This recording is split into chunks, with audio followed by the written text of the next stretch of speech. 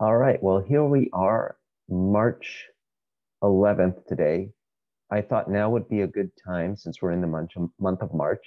It's been a whole year of a outbreak here. Let's take a look at where California is in terms of our hospitalization numbers. Again, like I've done in the past, these are separated out by individual counties, normalized to population to help us compare apples to apples. So we're not comparing Los Angeles with 10 million people to middle of nowhere county with 10,000 people. And just as a point of reference, and I've drawn this point of reference before, anything really above this mark around here, anything that goes above that, that's the point where you're actually starting to run out of hospital space for the additional COVID patients that you're dealing with. So anything above that, anything that gets above that line, you've got to be creative in how you're running your hospitals. You've got to set up field hospitals. You've got to shuffle patients around. You've got to do a lot of things that we would rather not do in order to manage the additional load on your hospitals. So just keep that in mind as we're going through each county individually. And you will notice, and I mentioned this last time, everything started going up here around the same time, early November-ish, peaked right after the new year. And each county has really, you can see, it's been going down roughly around the same time, roughly, rough proportionally similar rates. So let's take a look. First, Bay Area. So here we've got Santa Clara County here. You can notice things got pretty bad at the peak of at that January peak, and then have since dropped down to levels that are pretty comparable to what we had over the summer. You can see just below where they peaked during the summer. So that's good, and hopefully we'll continue to see those declines. Alameda, you can see they were kind of just pushing up to their limit there and dropping back down. Contra Costa County, San Francisco there, San Mateo County, Sonoma County, Solano County there, Monterey County there, and Santa Cruz, Marin County, never really got that bad, and Napa County. And those are your Bay Area. So you can see in terms of proportion of in terms of total cases, Santa Clara County, largest population, peaked at a relatively higher level than most of the others. In terms of normalized to population, I guess maybe Monterey County, which is a smaller county, peaked at a higher, relative to the population. If we go more to Northern California here, so here we got Shasta County, really peaked earlier before the others, I'd say, and then was dropping down afterwards. Humboldt, nothing interesting happening there. Not really a lot happening, and you can see Tehama, Lake County, Siskiyou, I can never pronounce that one. Lassen, Glen, Del Norte, Trinity, nothing happening there. Modoc, nothing happening there. And again, I've mentioned this before, but probably good to mention it because this is plotting both confirmed cases as well as suspected cases. These really small counties here, like county of 8,000 people, 9,000 people, those can fluctuate a lot because you'll get a suspected case, and then for one day you've got a high percentage of cases, and then it turns out that no, the person just had a regular flu or a regular cold, it was not COVID, and then your number drops back down immediately afterwards. So that's just something to keep in mind when you're looking at the smaller counties. Now let's move on to more central California. Here we've got Sacramento.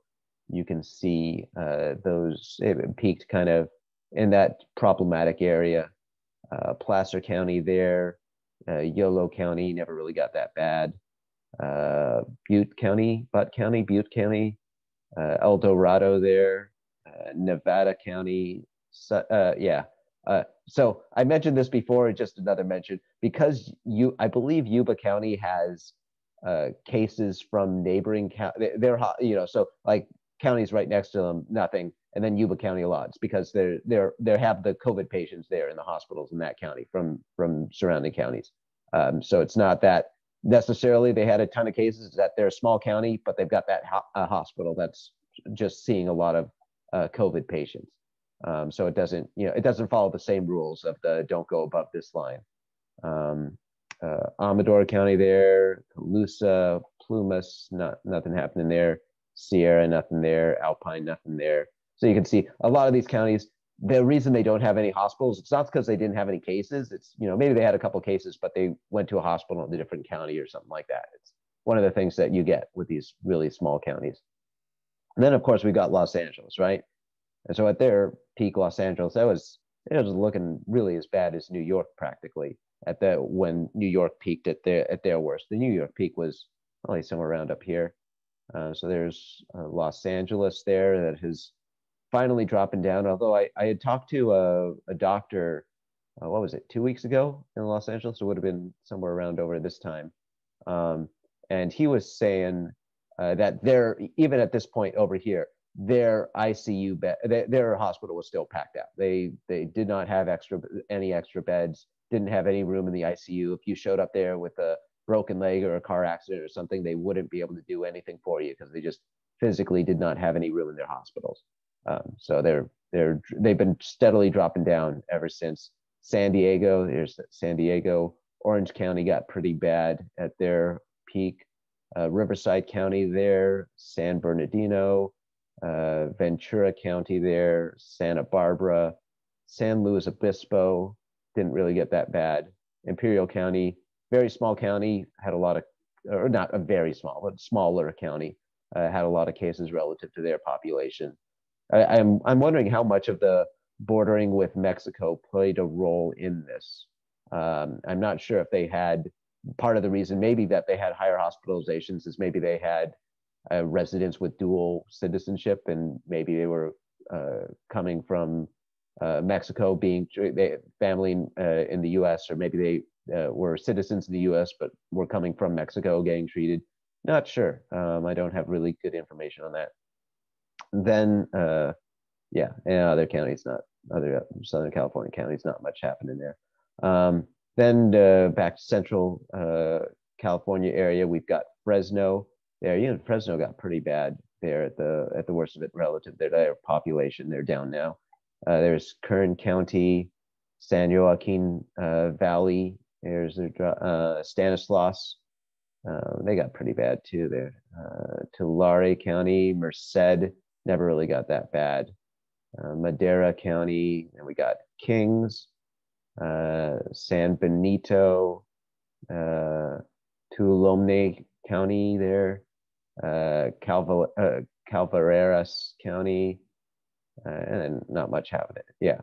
So you'll notice a lot of these counties, especially the smaller ones, never really got to the, breaking the hospital system. Although for a smaller county, this line might not be quite as accurate because the ratio of hospitals to populations might not necessarily be the same as for a larger, more crowded county. So it's been interesting to observe these trends. I am still not entirely sure what the main contributing factor to so many states going up all at the same time, peaking all at the same time, and dropping back down around the same way. So this will be interesting to keep our eyes out on the data in the weeks to come. I suspect, given that things are opening back up, a lot of things returning back to normal. I'm seeing some states that are like, we're lifting all the restrictions. You guys just be responsible, do whatever you want.